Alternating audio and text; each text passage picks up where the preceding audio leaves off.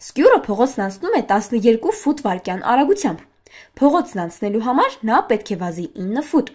Որքան ժամանակ կպահանջվի սկյուրից փողոցն անցնելու համար, կլորացնել պատասխանը 100-րդականի ճշտությամբ։ Առաջարկում եմ նախ միանգամից լուծենք այս առաջին մասը, սա խնդրի մի մասն է։ Այնուհետև անցնենք երկրորդ մասին եւ վերջում պատասխանենք հիմնական գլխավոր հարցին։ Նախ եկեք գրենք այստեղ սկյուր եւ հաշվենք սկյուրի անցած ճանապարհը։ Այսինքն մենք գիտենք, թե որքան ճանապարհ պետք է նա անցնի։ Նա պետք է անցնի 9 ֆուտ ճանապարհ եւ նա այդ ճանապարհը կանցնի 12 ֆուտ վայրկյան արագությամբ։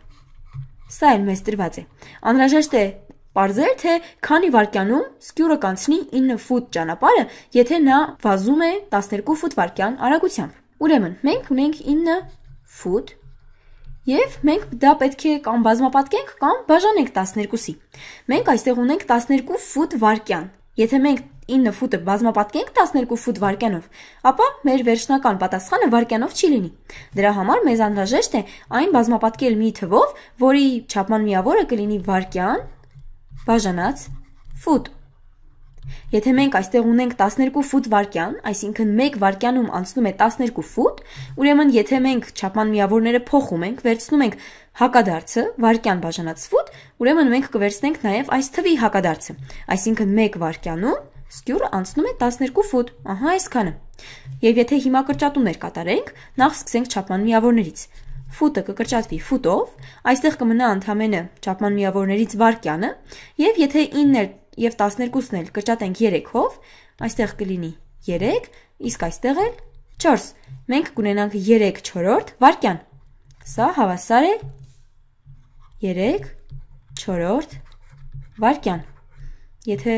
ներկայացնենք 10-որդական կոտորակի տեսքով, ապա մենք կունենանք 0.75։ Ահա 0.75 վայրկյանում սկյուրը կանցնի 9 ֆուտ ճանապարհը, այսինքն սկյուրը փողոցը կանցնի։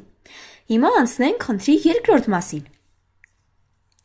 Մեքենան գտնվում է սկյուրից 50 ֆուտ հեռավորության վրա եւ շարժվում է վերջինիս ընդառաջ 100 ֆուտ վայրկյան արագությամբ։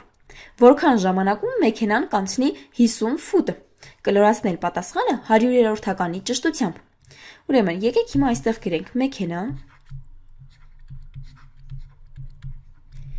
եւ տեսնենք, թե մեքենան ուրեմն 50 ֆուտ ճանապարհը